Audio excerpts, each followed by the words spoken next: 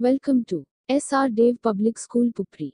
E-Learning, EVS, Class 3.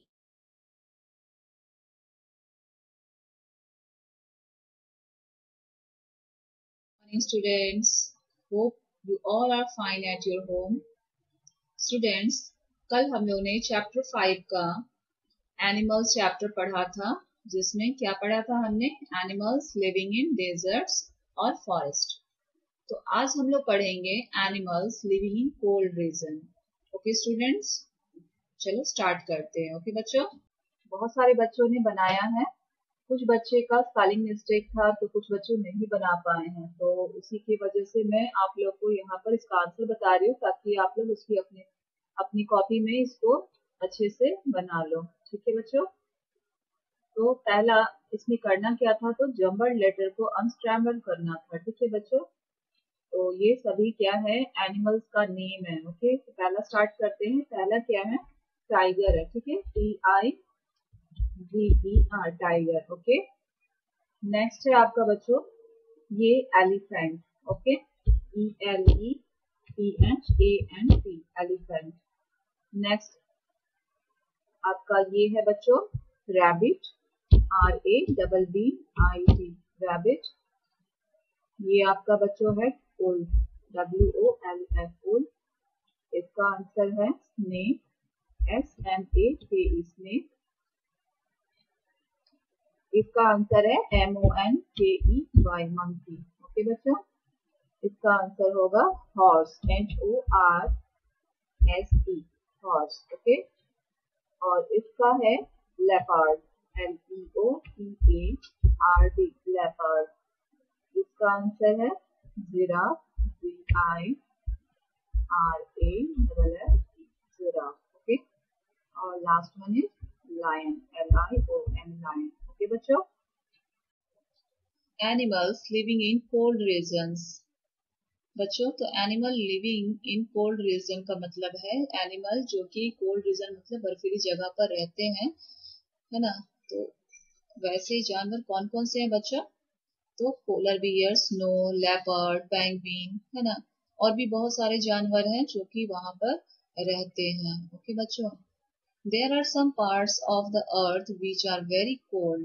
बच्चों, अर्थ पर कुछ ऐसे भी पार्ट्स हैं जो कि क्या है, स्नो से कवर्ड है ना, जो कि बहुत क्या है, वहां पर ठंड है। ओके, तो वहां पर कैसे जानवर रहते हैं, कौन कौन से? तो ये अभी मैंने नाम पढ़ा, ये सब जानवर वहां पर रहते हैं। ठीक है, और live in snow to protect their bodies from cold. Okay बच्चों, तो वहां रहते हैं, अपनी बॉडीज को क्या करते हैं, प्रोटेक्ट करते हैं कोल्ड से। ठीक है बच्चों, तो यहाँ पर मैंने कुछ एनिमल्स के पिक दे रखे हैं जो कि किसके एग्जाम्पल हैं, तो कोल्ड रीजन एनिमल्स के एग्जाम्पल है। ओके बच्चों, पहला है polar bear, penguin, timber wolf, बिसन, Arctic hair, Musk aux, walrus, killer whale, harp seal, reindeer, arctic fox, snowy owl, lynx। ये otter है बच्चों, और ये whale है। ठीक है बच्चों, तो ये सब किसके एग्जाम्पल हैं? ये कोल्ड रीजन एनिमल्स के एग्जाम्पल है। ओके बच्चों, At the northernmost point of our world lies a land of ice and snow, a land of darkness and light, where strange creatures have made peculiar adaptations to the harsh conditions. Despite the bitterly cold winters, life flourishes in the short, cool summers, making this fragile ecosystem a remarkable one. Come explore the Arctic, one of the most remote and beautiful places on Earth. Because of the tilt of Earth's axis, the Arctic gets a great deal of sunlight in the summer and very little in the winter.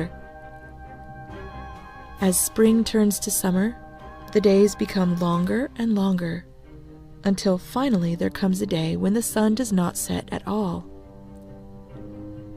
When daylight lingers all through the night, it is called the midnight sun, something which occurs in the days surrounding the summer solstice. As fall turns into winter, the days get shorter and shorter, until finally there comes a day when the sun does not rise, and darkness lasts a full 24 hours. This is called polar night. The polar night may be long, but there is a light in the darkness, and its name is aurora. The aurora borealis, also known as the northern lights, is a display of lights in the night sky that is only visible near the North Pole. Although they may occur at any time, they can only be seen at night, as they are too faint to be seen in the light of the sun. The northern lights have fascinated people for thousands of years. Some people once thought they were spirits dancing in the sky. Others thought they were the flames of dragons. Today's scientists have learned that the auroras are caused by charged particles from the sun that interact with the Earth's magnetosphere, exciting the gases of the atmosphere until it glows. Auroras will also occur in the skies surrounding the South Pole, where they are called the Southern Lights. Any place on Earth far enough north that it has at least one night where the sun does not set, and one day where the sun does not rise, is considered to be inside the Arctic Circle. The Arctic Circle is an imaginary line that encircles the North Pole at about 66 degrees north latitude. The Arctic is mostly ocean, but it also includes parts of Greenland, Canada, the United States, Russia, Norway, Finland, Sweden, and Iceland. Lands at the southern edges of the Arctic Circle are generally covered by tundra. The tundra is vast and, for the most part, treeless. The short Arctic summers are too cool and too brief to allow trees to flourish here. But there is another barrier as well: permafrost. Beneath a thin, active layer of soil that thaws and refreezes every year, the ground is permanently frozen. The plants that survive, mostly grass, moss, and shrubs, grow close to the ground and have shallow roots. Although there is little rain on the tundra, summer is very wet. The frozen upper layer of soil thaws out, but water cannot sink into the ground past the frozen barrier of the permafrost. Since temperatures there rarely climb higher than 54 degrees Fahrenheit or 12 degrees Celsius, very little of the water evaporates. Instead, it sits on top of the permafrost layer, forming lakes and marshes that will turn to ice as soon as temperatures sink below freezing once more. Many birds, especially waterfowl, will migrate north to these cool summer wetlands to breed. One bird that does this is the trumpeter swan, with some flying from wintering grounds as far south as Texas or Mexico. With adults frequently reaching weights of 30 pounds or 13.6 kilograms, it is the heaviest bird living that is native to North America. It is also the largest species of waterfowl in the world, with a wingspan that can surpass 10 feet or 3 meters. The Arctic wetlands provide an important habitat for the trumpeter swan, a refuge from hunters that decimated populations in Canada and the northern United States near the beginning of the 20th century. By 1933, only a few dozen wild trumpeters could be found in these southern areas, and people feared they would become extinct. Then, a second population of trumpeter swans was discovered up in Alaska. Thousands of them. Some of the Alaskan swans were carefully introduced to the areas where trumpeters had been overhunted, allowing the populations to recover. Waterfowl are not the only animals to make their home on the tundra. Fish, like salmon and cod, migrate to the waterways there each year. The fish, in turn, attract predators like bear and eagles. Wolverine and fox live here, too, as well as muskox and caribou. Caribou, or reindeer, are one of the world's great migrators. In the winter, they travel south to snowy pine forests. They cannot survive farther north, where the snow is too deep, because they must dig through the snow to eat the moss and lichens beneath it. In the spring, they migrate north again to take advantage of the plants growing on the tundra and birth their calves. Some North American caribou have the longest migration of any land mammal in the world, up to 3,000 miles, or 5,000 kilometers. Animals attempting to survive in the Arctic need every advantage they can get, and some have found it by changing their appearance.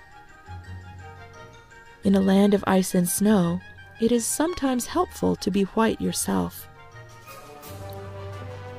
Some animals, like the snowy owl, keep white feathers year-round. Others, like the Arctic fox, wear brown or gray fur in the summer and only turn white in the winter. Another color changer is the ptarmigan. Covered in patchy brown and white feathers in the summer, they begin to change their plumage as the days shorten. Both male and female ptarmigans will go through the winter in a coat of nearly pure white feathers.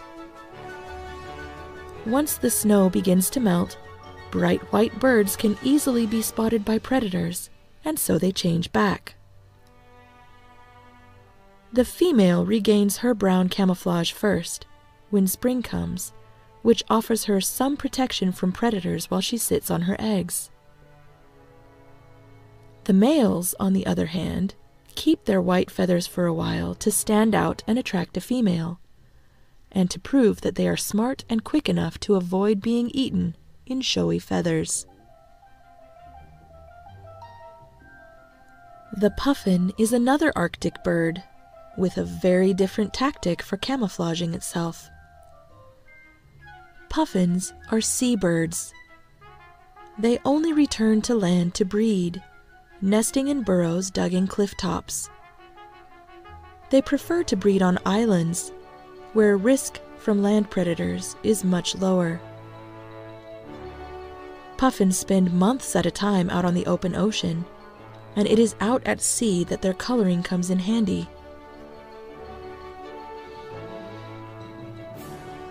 They have black feathers on their backs and white feathers on their stomachs. This color pattern is called countershading, and it helps them blend into the dark ocean water when seen from above, or the bright sky when seen from below. Although they can fly, puffins are awkward in the air and typically move around by paddling their webbed feet as they sit on the water's surface. To catch fish, they dive, moving along by flapping their wings underwater, much as penguins do. The rich feeding grounds of the northern oceans attract larger animals than puffins, much larger. Humpback whales travel north in the spring to feed on the krill and small fish abundant in the frigid waters. Although humpbacks are often solitary, they sometimes form small groups, especially when hunting. A group of humpback whales together can use a special method called bubble netting to trap fish and krill. The whales will surround and circle a school of fish. Then other whales begin blowing a ring of bubbles to trap them. Once the fish are trapped close together, the whales will come up from beneath them, mouths wide open, scooping up huge quantities of fish like a net. Their baleen plates allow them to strain the tiny creatures from the seawater.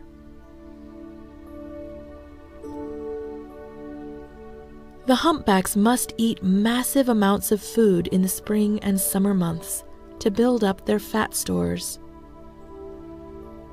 When the weather turns cold, they will migrate to warmer tropical waters, and they will not eat again until the spring. It is in these warmer waters that they mate and give birth. Newborn calves could not survive the freezing temperatures near the poles.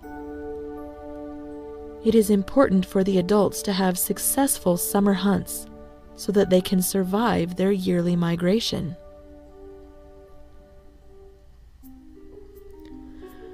As we travel farther north, we come to areas where the snow and ice never completely melt, in a place called the high Arctic. Even here, there is life.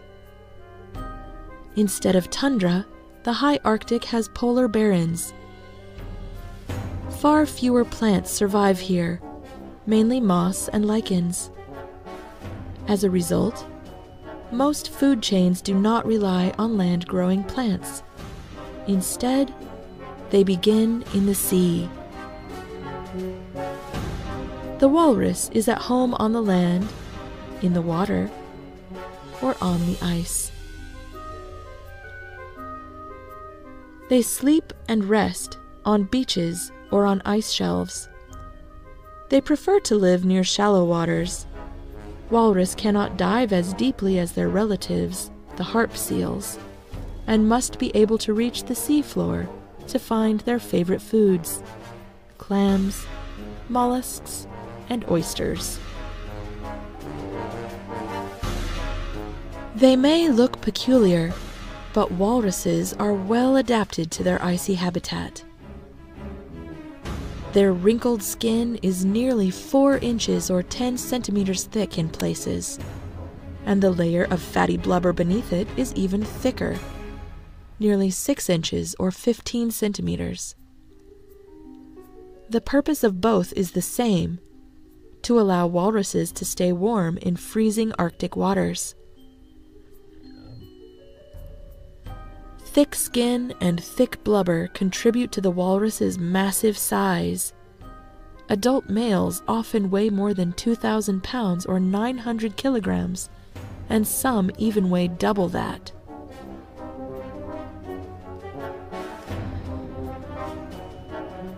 By far, their most recognizable trait, however, is their tusks.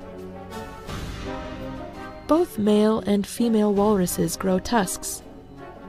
Tusks are in large teeth that can grow about 3 feet or a meter in length. Walruses use their tusks like ice picks to help pull themselves out of the water onto sheets of ice. They also use their tusks to clear breathing holes when ice covers too much of the water's surface.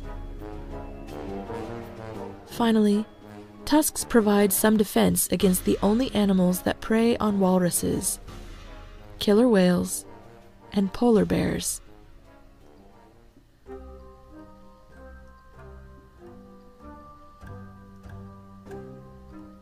Because of their harsh Arctic habitat, polar bears rely more on meat than any other bear.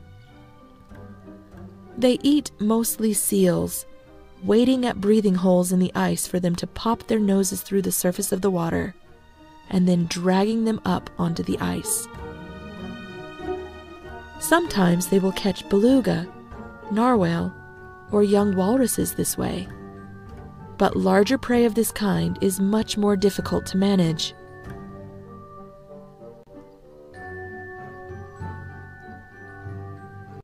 Polar bears are the largest land predators in the world, but they are also excellent swimmers, sometimes swimming for days at a time to move between hunting grounds. Like the walrus, polar bears are well adapted to their harsh Arctic habitat. Thick white fur serves as camouflage as well as insulation, and a layer of blubber underneath provides extra warmth. Their paws are extra wide to help them distribute their weight and allow them to walk on top of snow or thin ice without breaking through. And their thick, strong claws help polar bears grab onto slippery prey, as well as better grip the slippery ice.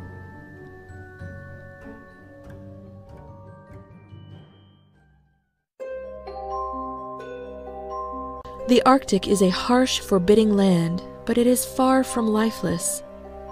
Plants and animals live and grow and flourish in the conditions they are adapted for.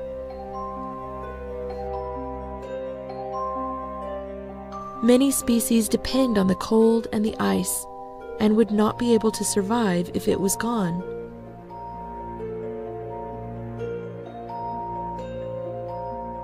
Because the Arctic climate is so unwelcoming to humans, much of it has gone untouched and undeveloped.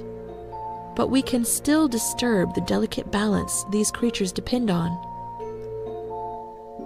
Hunting, pollution, and gathering natural resources may cause changes that upset the network supporting life in the northernmost reaches of our planet.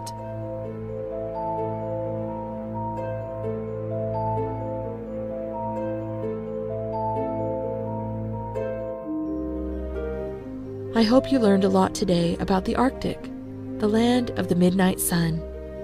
Goodbye till next time.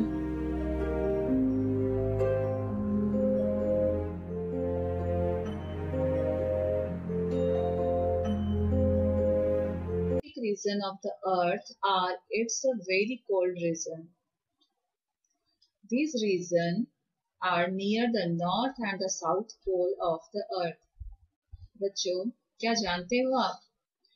Arctic region जो अर्थ पर सबसे coldest reason है बच्चों, ये कहाँ है बच्चों? तो ये रीजन आपका नॉर्थ और साउथ पोल के पास है। ओके बच्चों, तो आज आपने क्या पढ़ा? आज आपने पढ़ा animals in cold region. Okay बच्चों, कल आप लोग पढ़ोगे वाटर एनिमल्स। ओके बच्चों, गुड बाय, टेक केयर।